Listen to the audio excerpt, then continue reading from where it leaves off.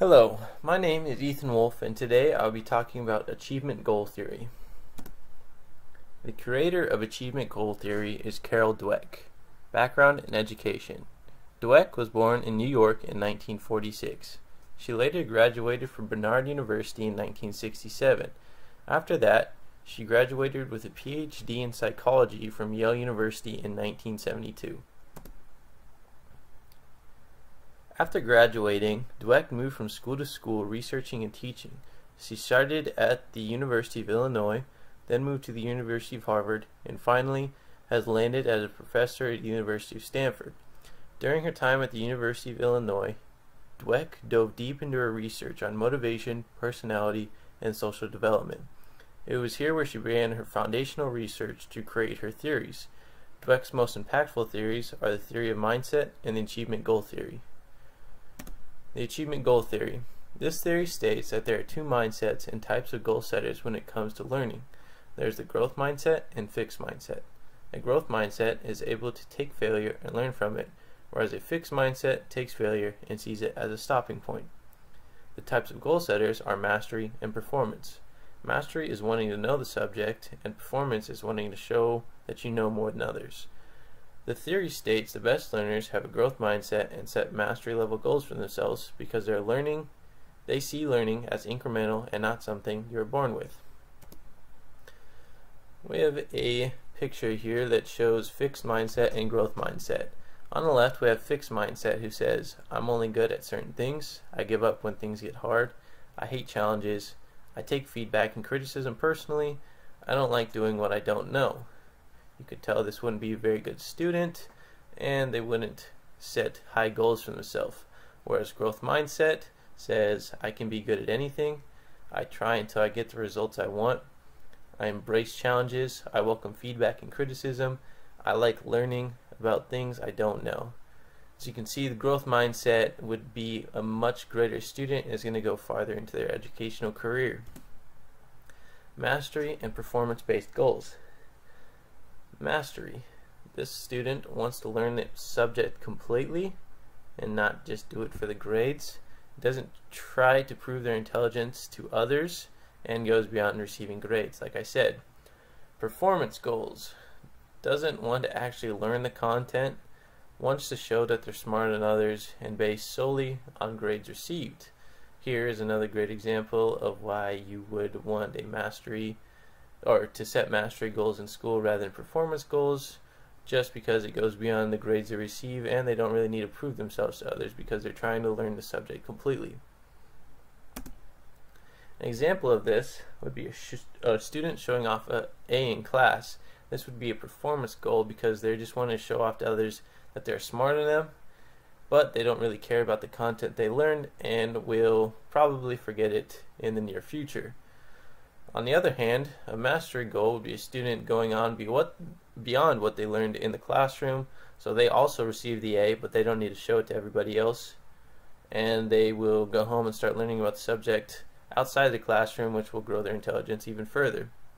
Another example of this would be a student receiving a bad grade and giving up on the subject. This would be performance-based goal gone bad or gone poorly. This would be a fixed mindset.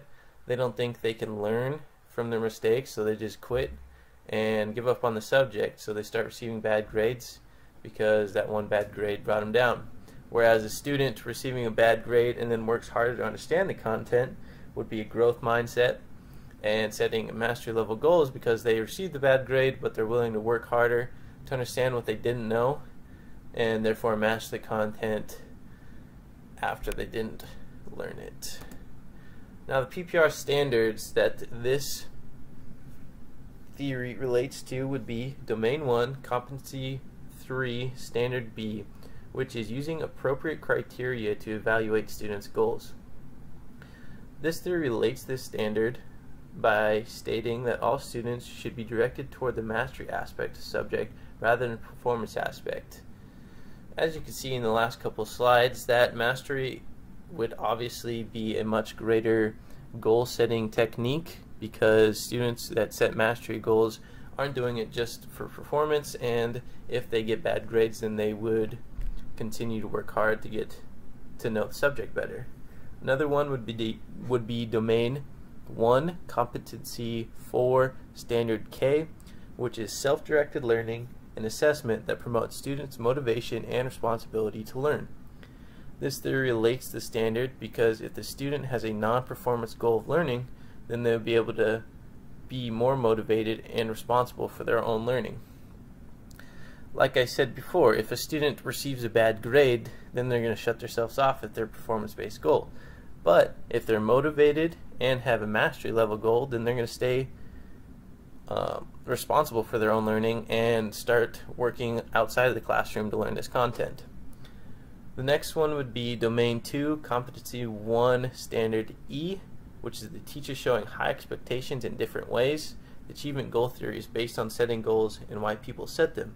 If a teacher conveys their high expectations and mastery goals to their students, it would be easier for them to realize for themselves what goals to set and how to get there.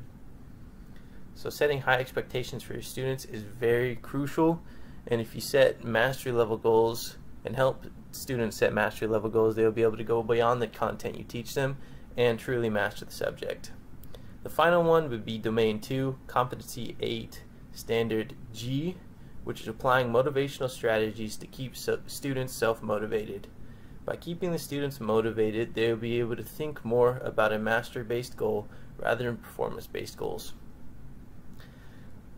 Like I said, if the student is truly motivated to master the subject, they're not worried about the grades they receive or the performance they have based on what they're learning. They actually want to learn the subject completely and master it. The achievement goal theory is very important to education. As you saw in the last couple slides, a growth mindset mixed with mastery-based goals is a recipe for success in education. Really, they are able to take the knowledge they know and build on it and keep working until they master the subject. So we really want to, as teachers, help students gain that growth mindset and set mastery-based goals. So that was the achievement goal theory. Here's my works cited page, and thank you.